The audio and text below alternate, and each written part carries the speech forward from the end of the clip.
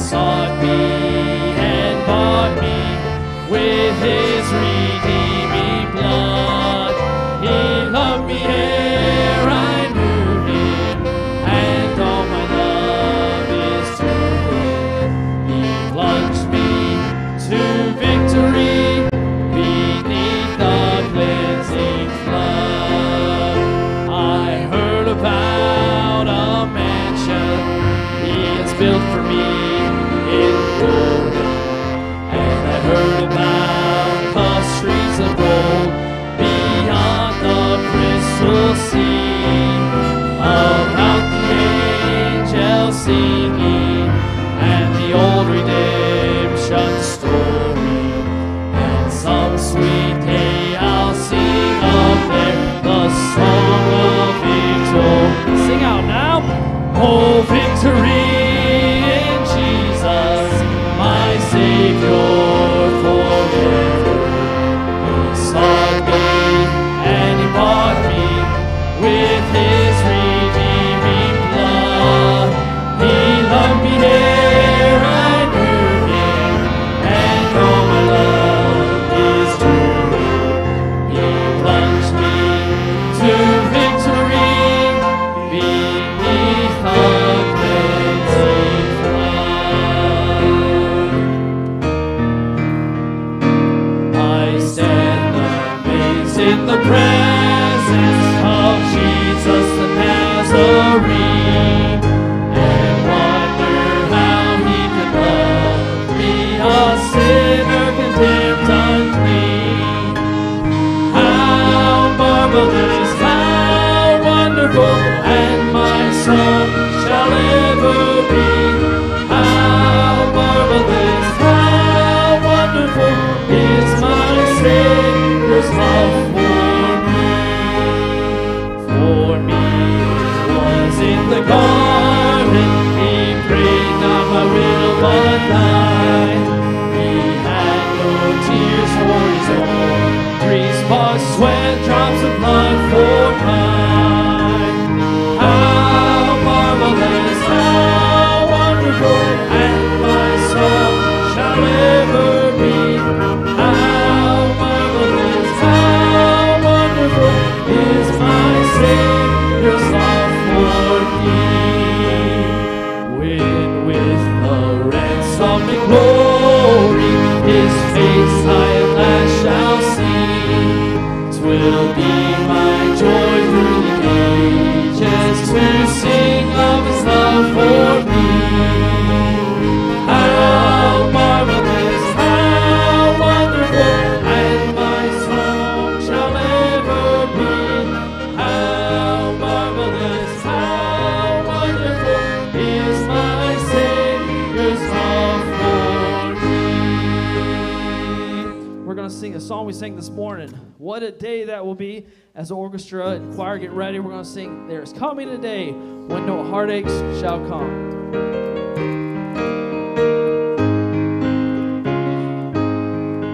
There is coming a day when no heartache shall come, no more clouds in the sky, no more tears to dim the eye.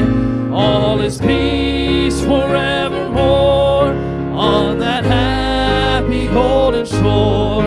What a day, glorious day that will be. What a day that will be when my Jesus I shall see, and I look upon his face, the one who saved me by his grace. When he takes me by the hand and leads me through the promised land. What a day, glorious day that will be. Let's sing that chorus a cappella.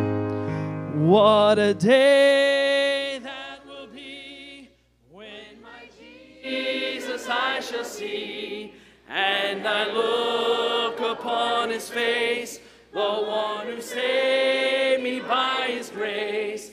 When he takes me by the hand and leads me through the promised land.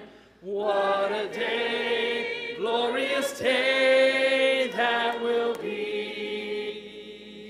God's people said, amen. You may be seated. We had a request a few weeks ago saying they are missing the choir on Sunday nights. So we're going to come back. We're going to sing Sunday nights. We're going to sing Praise the Lamb medley. Woo-hoo.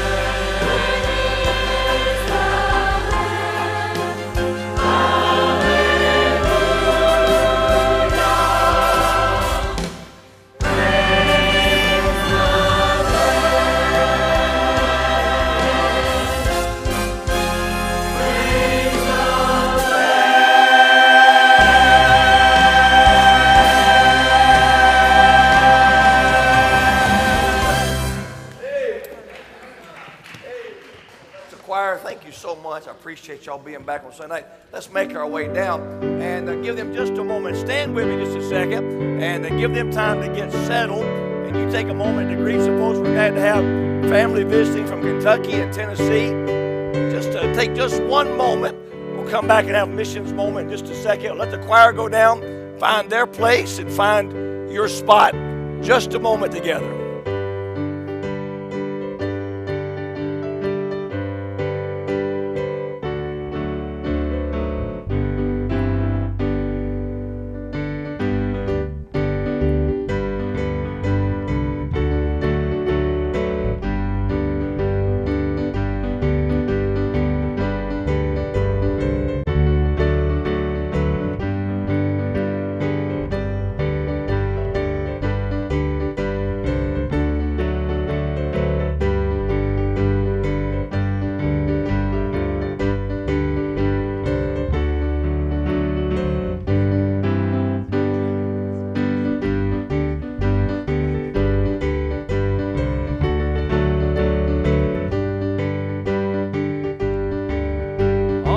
Let's find your places.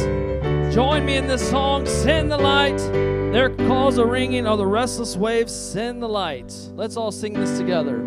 There's a call comes ringing o'er the restless wave. Send the light, send the light.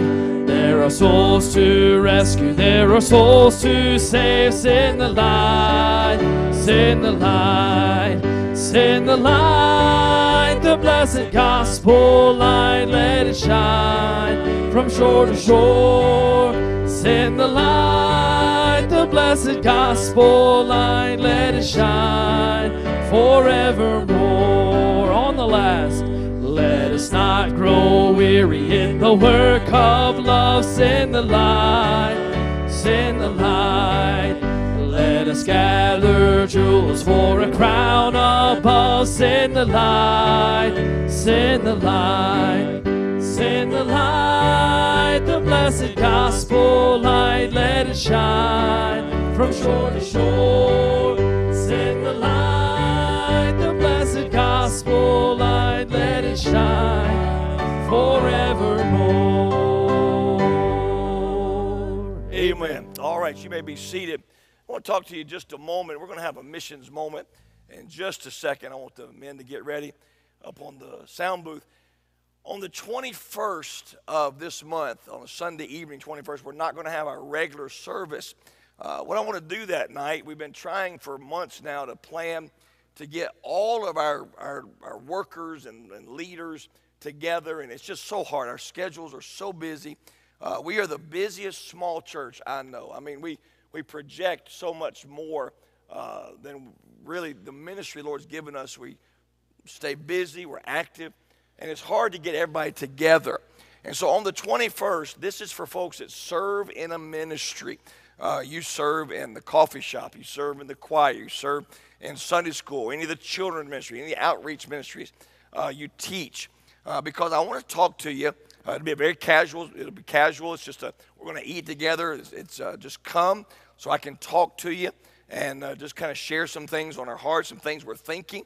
Sometimes decisions are made at the top, as it were, and we didn't get enough input from all across the board. And so I want to have a time that we sit down. We want to plan some things for this summer and just kind of think about the future and where we're going. So we'll have a children's program that night. We'll probably turn them loose in the gym. We'll probably meet in the MCA or something like that. But it'll be just a time for me to sit down with all of our folks that are involved in leadership and just have a good conversation. I'm not really going to preach to you. I'm not going to teach to you that much. But just talk about some things that I have on my heart and on my mind as we move forward. I think we need to be on the same page, and we need to be progressing forward. Big goals, big dreams, big ideas. But at the same time, I want to make sure that we're all striving together, all right, striving together. And so on the 21st, make plans. You say, preacher, I don't have a ministry. Well, that's a great night to take off and enjoy. Or you have a couple of weeks before now to get in a ministry, okay? And I just want to get those that are involved in doing the work, those that are involved in making the work happen. In every church, there are some that do the work, there are some that watch the work, and there's some that wonder what happened at the work, all right? They have no idea what's going on. So if you're involved, I want you to be at that meeting, and we'll have a great time. I think we'll have some food that night. Is that the plan? We'll have a little food and fellowship, casual dress, and just a time for me to sit down and talk with you. We found out that meetings on Sunday night, Brother Pranger, this will help you. If you're trying to find meeting times, you've already got Sunday night. They're already here. And a lot of times you can have 2 or 3 things going on at one time, be a blessing, but schedules are difficult. Well, we've got March for Life coming up, Walk for Life. And this is something that we want to partner with for a couple of reasons. One, we want to raise awareness that there are options outside of abortion. So many young women, now if you're a Christian school, Christian home, church like ours, you have been taught that there are options beside abortion. But if you're secularized, secular school, secular home, unwanted pregnancy automatically means termination of the baby. And so we partner with several nonprofits in our community to try to rescue babies, but not just rescue babies, but help moms after the fact raise those kids and get involved. And the Bible declares that we as Christians are salt and light. The light is to show the way, the gospel. Salt is a preserving agent. And salt is there to not stop what is already corrupted, but it's to keep it from spreading. And we were downtown, I think, 2 or 3 years ago, and Quinn and Annabelle was part of the group that walked with us, and we were at the other March for Life. And they said, Daddy, why do we do this? I said, to let the world know there are options beyond the ones you're being told. And so many people don't realize that there are great alternatives, and there are people that for free as a ministry will provide services. So the Greitzers and Jen Greitzer and Carmel Sequin partnering with a local group here. I want you to come out. It'd be great for your kids to get involved. It'd be great for you to get involved. And I want to show this brief video, and the dates for that, we'll make those announcements and all that. But if you can be, you ought to be involved in what's happening locally. The Marins do a great job, Rebecca and Scott. And right here, just literally a stone's throw from our property, they help save babies every day of the world. Turn your attention to the screen and let's watch this brief video.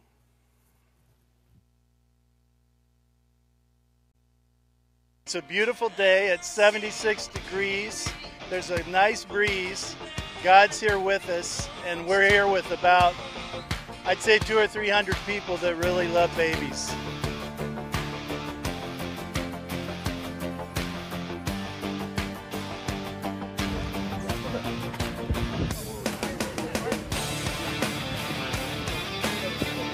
Last year, 352 moms and dads came to faith, a staggering 360 babies whose lives were saved.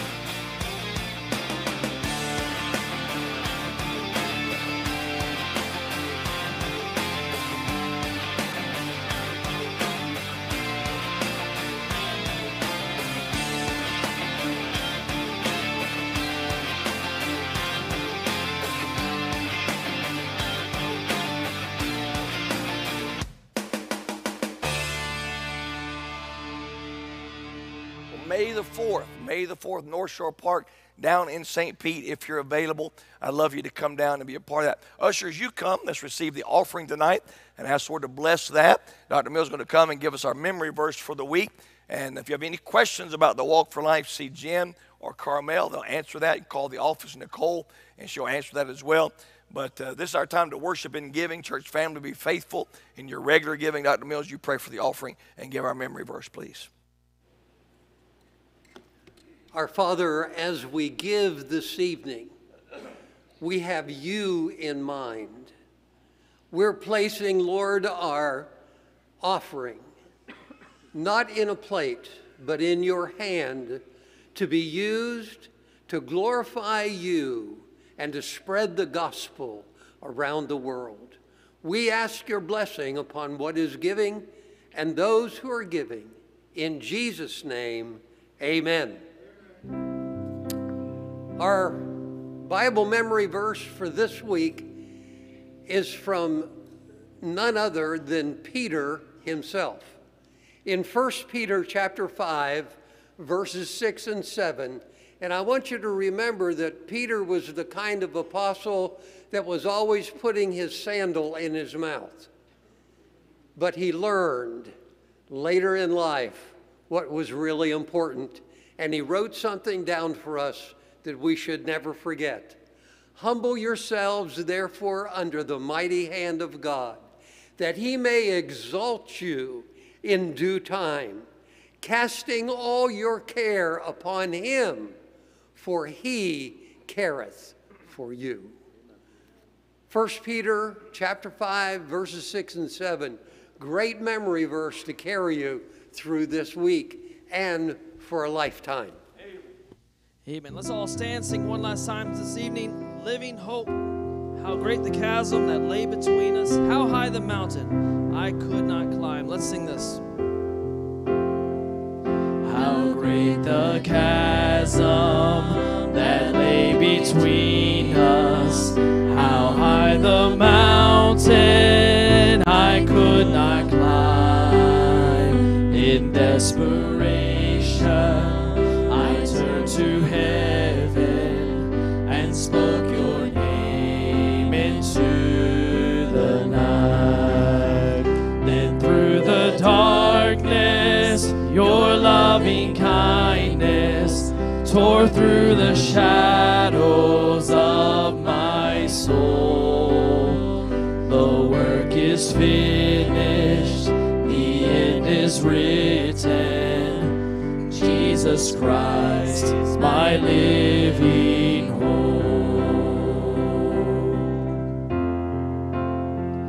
Who could imagine so great a mercy?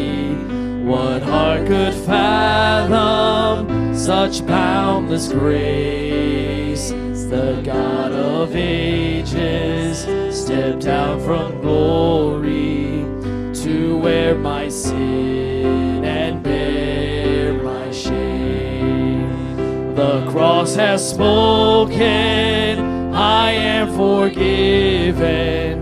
The King of Kings calls me his own. Beautiful Savior, I'm yours forever. Jesus Christ is my living hope. Hallelujah, praise the one who set me free. Hallelujah, death has lost its grip on me. You have broken every chain. There's salvation in your name, Jesus Christ, my living hope. Then came the morning that sealed the promise. Your buried body began to breathe. Out of the silence, the roaring lion declared the grave has no claim on me. Jesus, yours is the victory. Hallelujah, praise the one who set me free. Hallelujah, death has lost its grip on me. You have broken every chain. There's salvation in your name, Jesus Christ, my living hope. Jesus Christ, my living hope. God, you are my living hope. Amen. Thank you. You may be seated. Amen. All right, let's find 2 Thessalonians tonight. And appreciate those of you that came out this afternoon to Harvey Guptill's service. We had a sweet homegoing service. I spoke to a crowd of people. The MCA was full, and the vast majority were folks from their village there they live, and friends from Maine. I had no idea so many Mainers were down in this part of the country. But we had a tremendous service, and the gospel was given. Appreciate those of you that came out. Just remember now how quickly life changes. He was making plans to be here last Sunday morning, and coming for Easter, slipped and fell, and passed away Tuesday. So you never know when life is going to change, what phone call will happen that will forever upend your life. Pray for Joan and that family, please. Now I want you to look at verse number 6 tonight. We pick up reading in 2 Thessalonians chapter 3.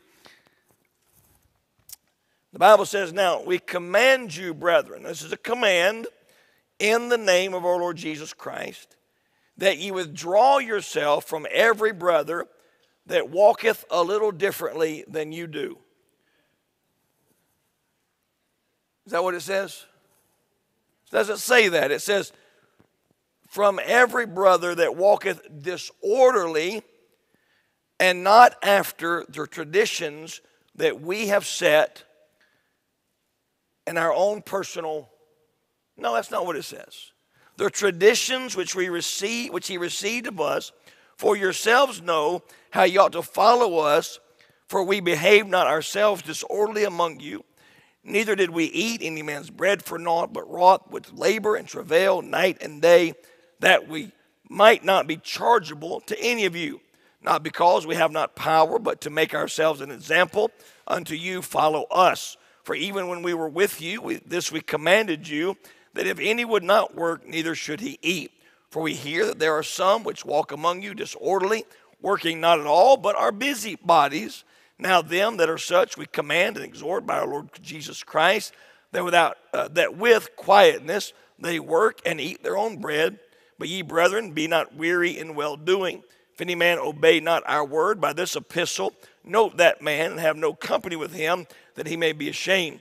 Yet count him not as an enemy, but admonish him as a brother. Now the Lord of peace himself give you peace always by all means. The Lord be with you all. The salutation of Paul with mine own hand, which is the token in every epistle. So I write. The grace of our Lord Jesus Christ be with you all. Amen. Now, busy or busybodies. Busy about the business of the Lord's work, or a busybody. And that's what we're going to talk about tonight. I want you to understand that Paul is writing to the church here, Thessalonica, the church born of persecution, strong church, a good church, a church that's trying to serve the Lord. And he writes a second time about how to deal with those that are disorderly. How to deal with those that are disorderly. Now, we call this sometimes church discipline.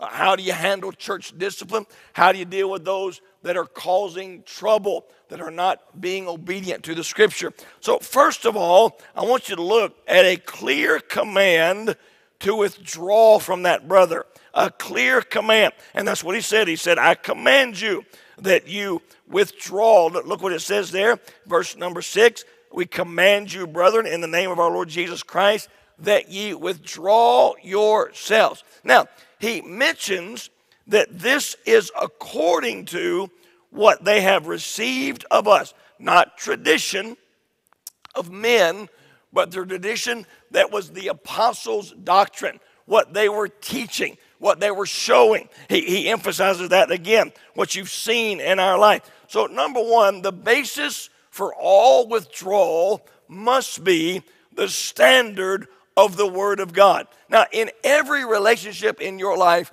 mark this down. Measure it by the lens of the Word of God. Is this relationship good for me according to the Scripture? Is this relationship bad for me according to the Scripture? In every relationship. Now, you say, preacher, I don't like that. You know why you don't like that? Because you know that there are some relationships that we get caught up in and caught up with that are contrary to the Word of God. Now, mark this. You can be friends with people who are lost. You can be friends with the world as far as trying to love them and witness to them, but you cannot be with them, or eventually what they believe, you will believe. What they do, you will do.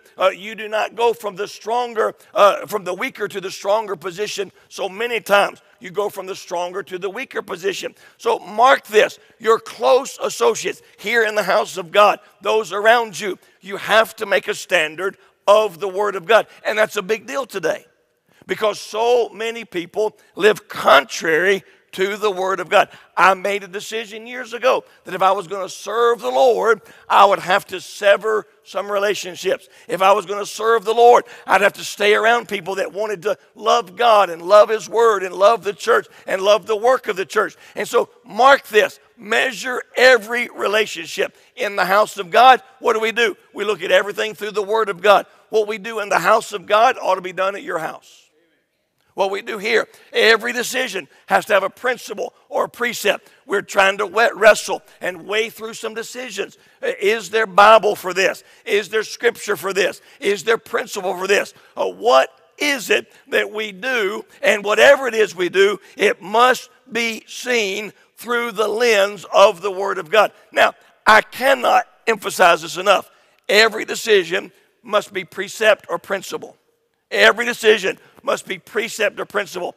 If I do it, I have to show you a Bible precept.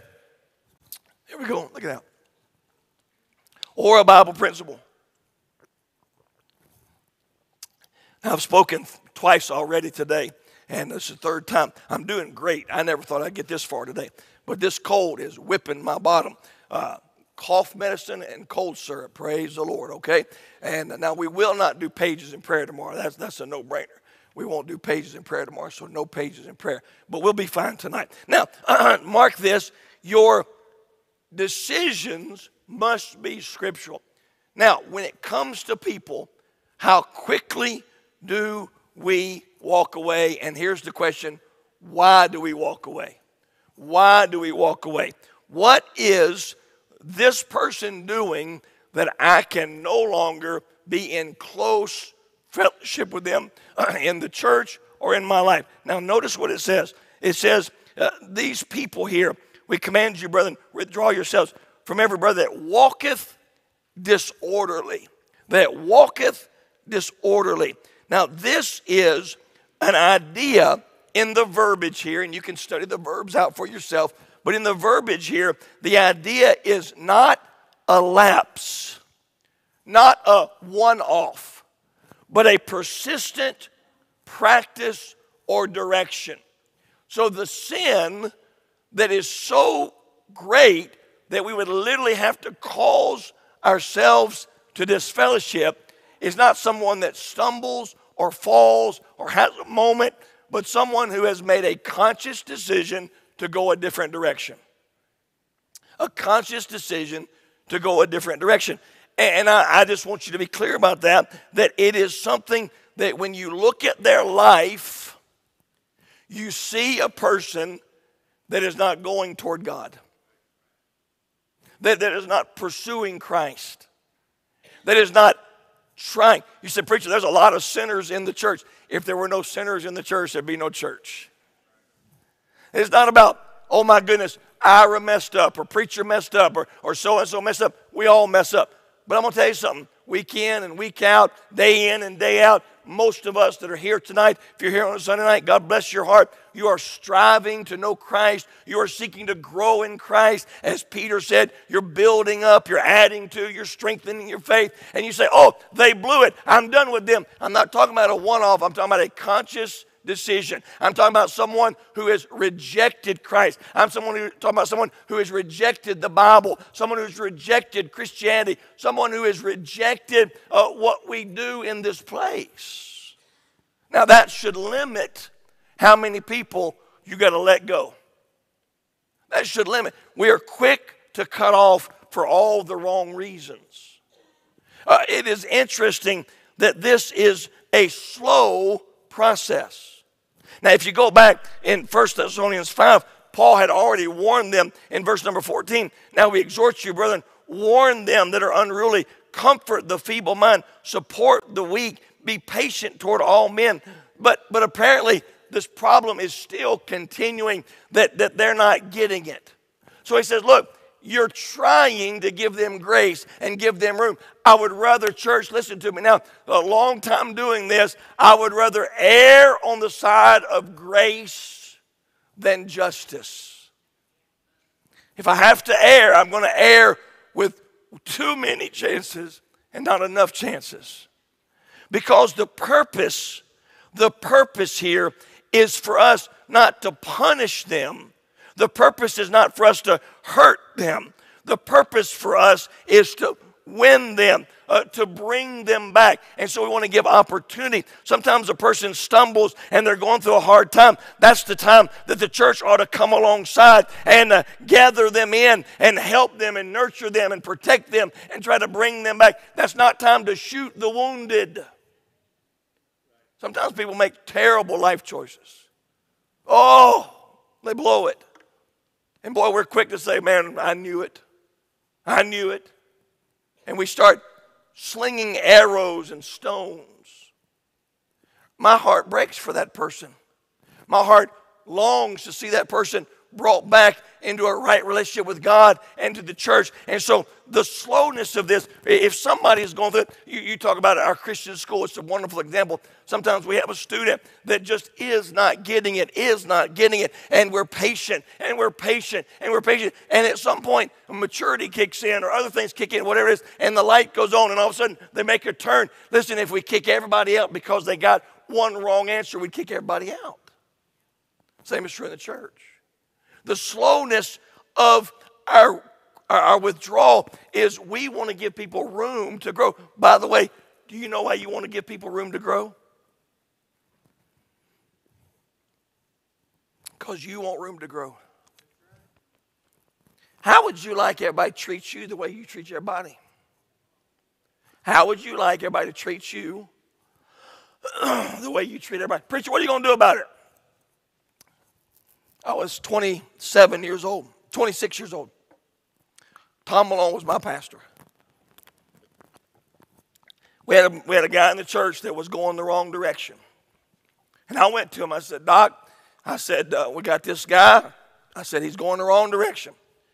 I said, he's messing around. I said, we got to deal with it. And Dr. Malone looked at me and said, now, Brent, he said, let's pray about that. I said, ain't no need to pray about this. He's going in the wrong direction. I know he's in the wrong direction. It's black and white. It's clear. Let's drop the hammer on him. Dr. Malone said, no, let's pray about it. I got indignant. I got angry. I said, we don't need to pray. We need to act. He said, no, we need to pray. Now, all these years later, some young man comes to me and says, let's act. You know what I say? Let's pray about it. Let's pray about it. We got to make sure. We got to make sure. The hallmark of our ministry for 27 years is a place the wounded could come and get help. It's been the hallmark. I've had preachers say, and this is to God be the glory, our church can't help you, but go to Brent's. That's the kind of church you need. To wounded, broken people. And we've seen some wonderful turns and some great redemption stories here. We've seen some awful things here. But I want to make sure that when we err on the side of grace. Err on the side of grace. Now, Paul writes about church discipline. The goal in 1 Corinthians 5, in the name of our Lord Jesus Christ, when you're gathered together in my spirit with the power of our Lord Jesus Christ, to deliver such an one unto Satan for the destruction of the flesh. Now that sounds like our goal is to punish, but you don't stop reading there. 1 Corinthians 5 goes on to say that the spirit may be saved in the day of the Lord. Church, our goal is not punishment, but salvation, restoration, reconciliation. And so we must realize that there are going to come times when people have to be set aside and we have to withdraw. And I understand that. And the command is when they make a willful decision to walk away, then we say, you know what? Walk on. But we're not talking about the weak and the wounded and those that are struggling and those that are growing. We're talking about those who are willfully against us. Now, when it comes to the matter of doctrine, that is something that we have to be deliberate on. People come in all the time and they say, hey, we believe this. And I'm like, that's wonderful. We don't. Well, we think this. That's great. We don't. Well, would you consider? Nope. Settled. Now, I'm wonderfully open to people. I love people. I love all stripes, all sizes, all colors. And I can have some fellowship with folks that believe differently. But let me tell you, when it comes to the church, when it comes to doctrine, what we've received of the Lord, we have to be deliberate. And when someone says, hey, we're going that way, we say, God bless you, go on. But we're not. Now, we can have fellowship, we can have friendship, we can have associations, we can work together in some ways, but in the church, doctrine is the main thing. And you say, well, doctrine is difficult, doctrine divides. The answer is yes. Doctrine does divide. And if you begin to not divide over doctrine, it will not be long before there's nothing left to divide in the first place. Not everybody's on the same page, and God bless, I can give room to folks, but once we settle on it in the church, it must be settled. But watch this, never to change. Now, that is not preference. That is not practice. That is not institutional guidelines. There are a lot of things around here that are just institutional. We don't have thus saith the Lord, so we make an institutional guideline. We have to. The Bible tells the pastor to set things in order. And sometimes I wish the Bible said, thou shalt have a haircut that equals X, Y, Z. We don't have that. The Bible doesn't say, thou shalt have a hemline that falls at this point in the body. Thou shalt wear these clothes or not these. The Bible doesn't give specifics. So we have institutional standards. Those are things that we just have to set in place. Clint and I spent a couple of hours this week just walking through some institutional standards so that we're on the same page. Now, you said, preacher, can somebody be different in practice or preference and be right in doctrine? 100%. 100%. Can I give people room? 1,000%. 1,000%. What we're talking about here is not quibbling over second or third tier issues. We're talking about doctrine. Doctrine. The Word of God. People that are willfully against the Word of God. Willfully against the Word of God. And this is, again, a set pattern. Not somebody that trips and falls. Not somebody that's questioning. I think one of the things that we've hurt ourselves is when we've had kids that ask questions, we shoot them down because they're in rebellion. Sometimes they're not in rebellion. They're seeking answers. And we must entertain those questions so they can come to the right conclusion. Don't shoot down a questioner. He may be working out his salvation. He may be walking through a process. Answer his question. You may be embarrassed because you don't have a Bible answer for his question. It's the reason you shoot him down. But if you have a Bible answer for his question or her question, you can give them that Bible answer. So I'm just saying that the command is clear. And there are times that we have to say no. But it's not for those that are trying or struggling or striving. It's for those that have walked away. And when they walk away, watch this. The church must let them go. Now, how do you know somebody's walking away? Number two, we watch this command given by God. Now, it's interesting. It's all in the context of the passage. We take 2 or 3 verses out of this text to bring some other truths out. But when you look at the command, you're watching a pattern of life and ministry. Now watch this. By the way, let me say this. The church is a privilege, not a right. The church is to be protected by the Word of God because it's a privilege to be a member of the church, not a right. Now watch this. He says, for, verse 10. For, in verses 7, 8, 9, he said, you know us. We didn't steal from you. We didn't rob you. We worked. We gave our effort, our night and day. We would not be chargeable to you. We earned our keep. Now, verse 10. For even when we were with you, we commanded you that if any would not work, neither should he eat. For we hear that there are some which walk among you disorderly, working not at all, but are busybodies. Now them that are such, we command and exhort by our Lord Jesus Christ, that with quietness they work, and they eat their own bread. But ye, brethren, be not weary in well-doing. Now here's a signature of someone who's trying to hurt the work of Christ. He's not busy working, he's a busybody. A busybody. Now, if you are a member of the church, if you're a Christian, you're to be fervent in your work. And that's what Paul lays out here. He said we should work. Those with the ability to work should work. If you're able, you should be engaged in life and ministry. No one should let others pay their way. We should work. We should be fervent in our work. If we're fervent in our work, we're going to be focused on what we have to do. We're going to be focused on our responsibility. We're going to be focused on our Christian life. We're going to be focused on our service, our ministry, our right here in front of us. The idea here that Paul gives, a play on words, there are many people who are busy, and then there are busybodies who do no business.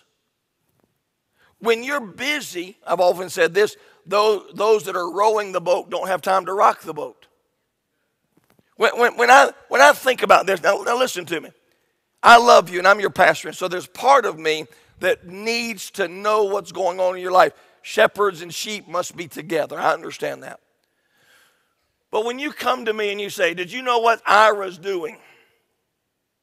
99% of the time, the answer is going to be no. Did you know what Frank's doing? Did you see Frank's post on social media? Did you see so-and-so's picture? 99% of the time, the answer is going to be no. Do you know why? I don't have time. I literally don't have time. Listen, I'm sure that Ira is a mess. I mean, I'm completely confident that Abby would tell me that Ira is a mess. Can I get a witness, Abby? By the way, celebrating 39 years saved today. 39, he got saved Easter Sunday 39 years ago. 10 years after he married Abby, and then a couple of years later, Abby got saved. But I'm confident that Ira has got issues and hang-ups.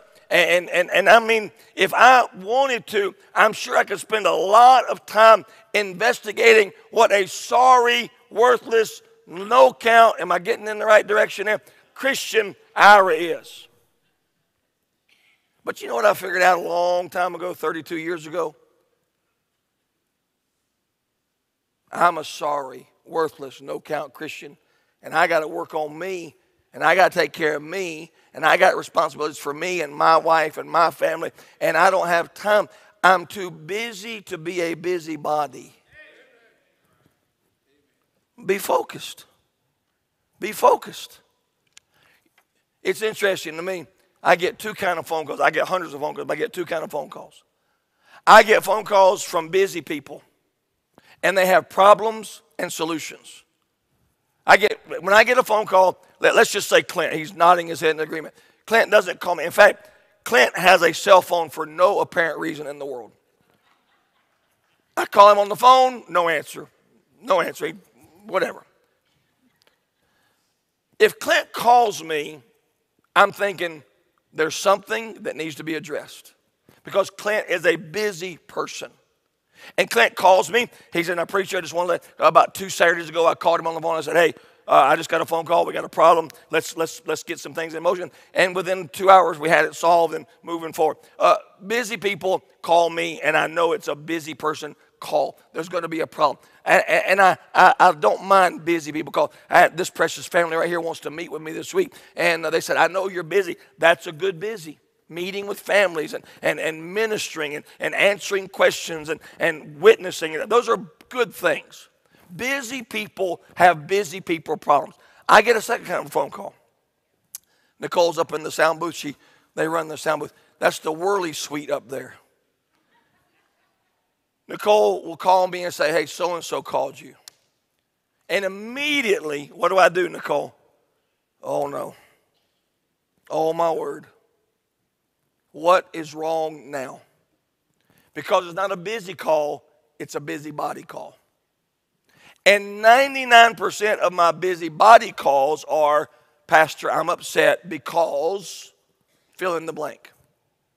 Somebody did this, somebody said that, there wasn't this, there wasn't that, this was wrong, the color was, and I'm thinking, I hate busybody calls, because I know this person is not busy enough if they're calling to tell me what's wrong. By the way, I know what's wrong. I'm the pastor. I can see we have a lot of issues. I know that. What I'm trying to do is fix those problems. I'm not trying to point out all those problems.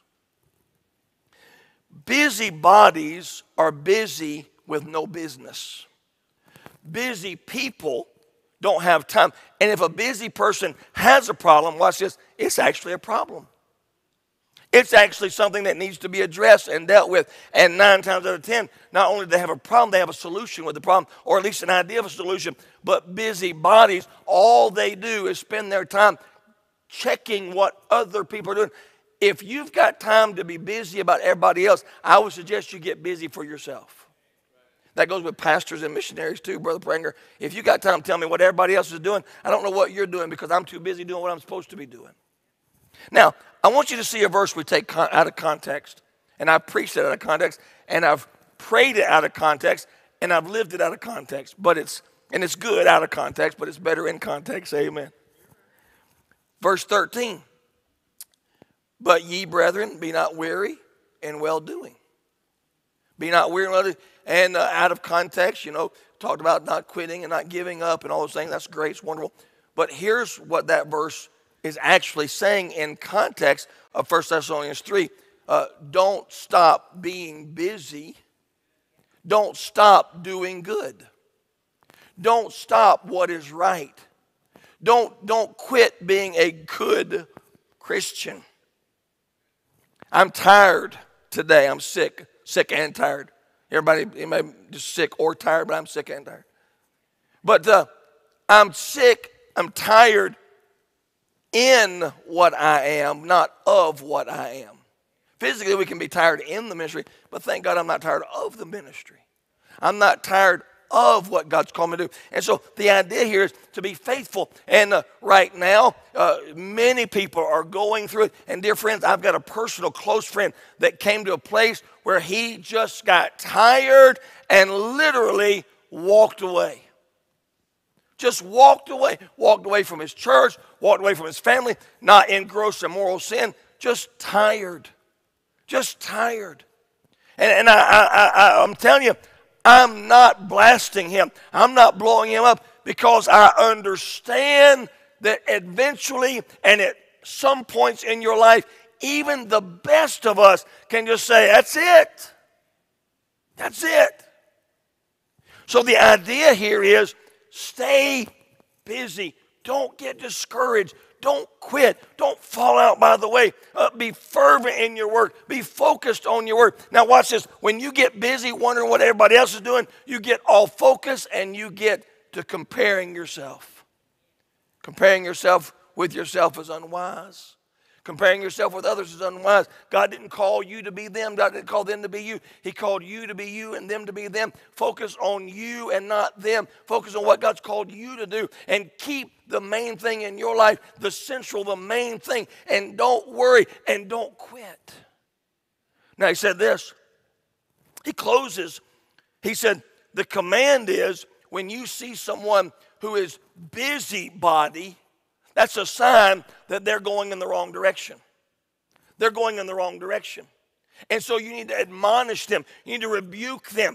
You need to listen. Verse 14, if any man obey not our word by this epistle, note that man and have no company with him, that he may be ashamed.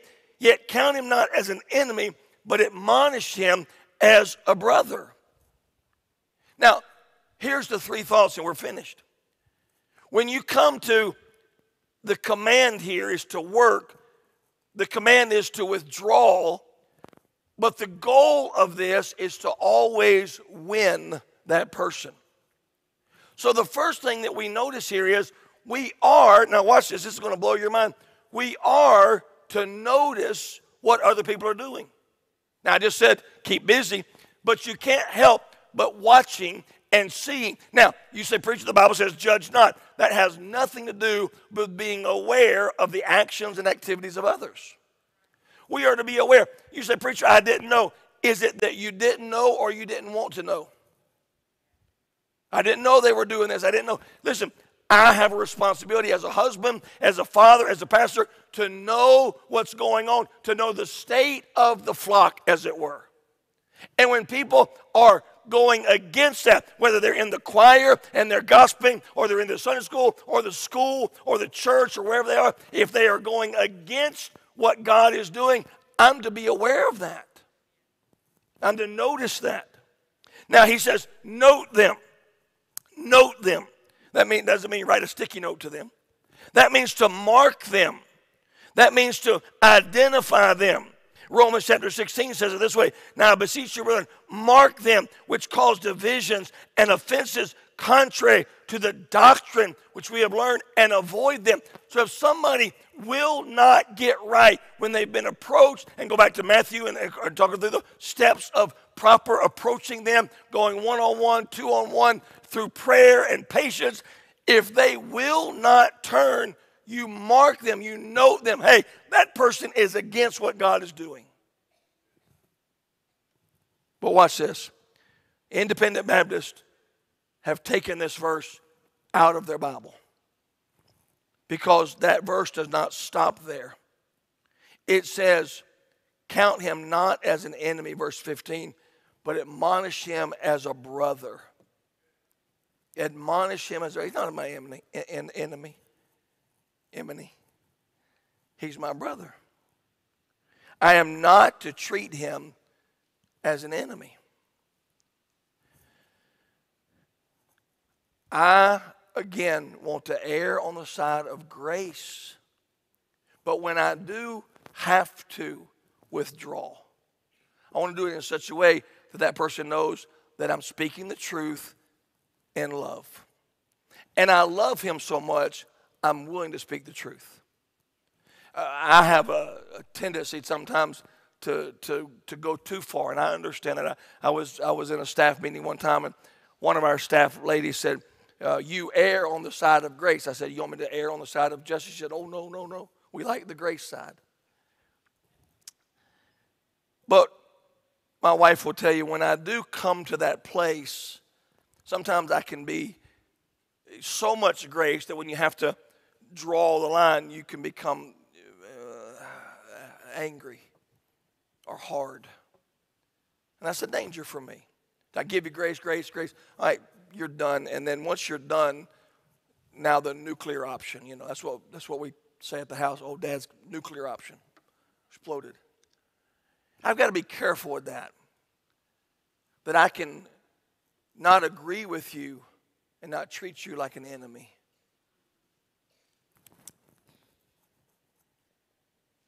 I heard a guy say one time, well, they're our Baptist cousins. Can't find Baptist cousin anywhere in the Bible. They're either our brother or they're not. They're either family or not. You know, they're either brothers and sisters or not. And my thought on that was, I don't have to like everything you do. I don't have to agree with everything you do.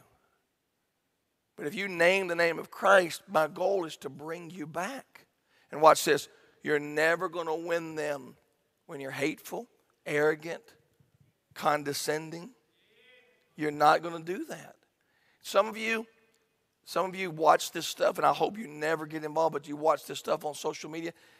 We are going to get to heaven, and we're going to find not one person ever been convinced of an argument through posting on social media. I'm convinced not one person is ever going to change their position because they got into a mudslinging contest on social media. If you got a problem with somebody, go talk to them.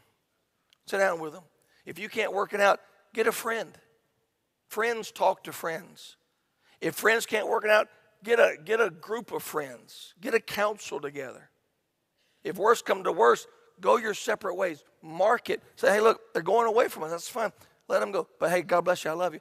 I walk into grocery stores every day around this town, and I see people, hardware stores, convenience stores, Home Depot, whatever it is, and I see people that walked away. Hey, I'm not your enemy. I'm not your enemy. Now, I'm not chasing you down the hardware store aisle, but I'm not your enemy. You can come. I want to leave the door open. It's funny, over the years, people have come back. People have come back and they said, you think I could come back here? I never thought you should have left in the first place. So there are lines. There are clear lines. Clear doctrine lines. You just have to say you're done.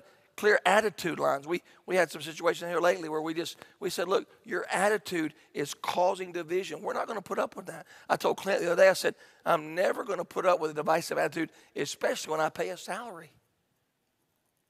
I got problems without paid salary, much less with paid salary. We're not going to have divisive spirit. We're not going to have angry spirits. We're not going to have critical spirits. That's a busybody spirit. So we're going to mark them. We're going to love you. We're not going to hurt you. Not going to be angry with you. But we're going to clearly draw the line. But the goal is for you to get your heart right, get turned around, so you can come back and do something great for God. Don't be so quick to cut people off. So one thing I think, one of the great lessons of ministry all these years, give people time to come around. You know, it's interesting. I was writing something for Alan Courtwright this week, and Alan has you mind if I share this? Good. Alan has a temperament that whatever you tell him the first time is always wrong. Like, Alan, I want to do this, and he'll give you like 50 reasons of why it's wrong. Now, 15 years ago, that would have bothered me, and that did bother me. But what I've learned with Alan Courtwright is give him 2 days, and he'll come around to thinking that's the greatest idea in the history of the world. I just have to give him time to process. By the way, you know who else is like that? Me. My wife tells all the time, kids, he's not mad. He just has to process it. If we do not give people time to process and come around, we're going to lose, by the way, the most faithful friend in ministry I've had these last 15 years, somebody that had to have time to process, learn. Don't cut somebody off so quick just because they don't think like you or act like you or move like you or react like you. Give them time. Give them time. When you've given time and they've proven that they're not going to respond, you got to cut them off. And I mean that. You got to cut them off. Now, again, that's a slow burn. That's a slow process. You say, well, preacher, we're trying to hurt them.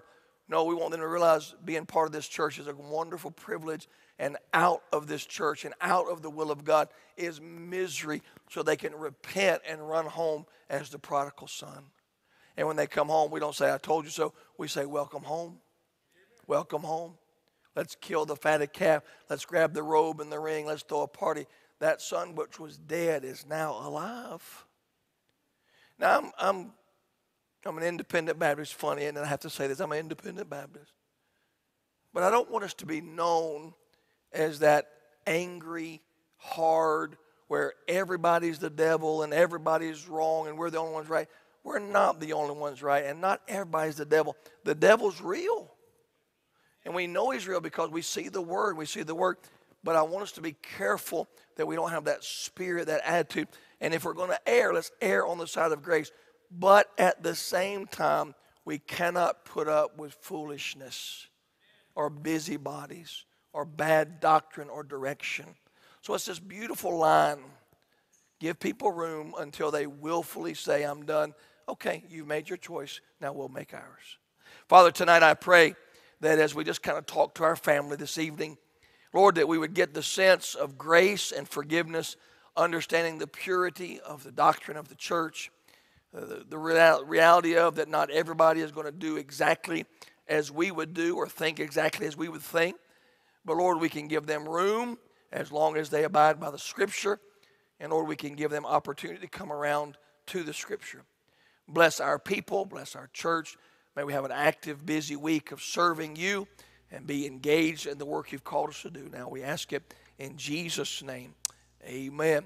Amen. Let's stand together just quietly, and I'm going to give a verse or two of invitation just real quickly tonight. If God's speaking, I'm going to ask Ira to play, and the folks are moving to ministry positions. But if God's speaking to you, the time will be open. The altar is open. You can play there you can pray right there at your seat. But God's speaking to you this evening. God's speaking to me this evening. I'm speaking to you. Just a moment, and then I want you to come and use this altar. Relationships are too valuable. Relationships are too important. We work too hard to cut people off. And because relationships are important and valuable, we must guard them with Scripture. We must guard them with Scripture.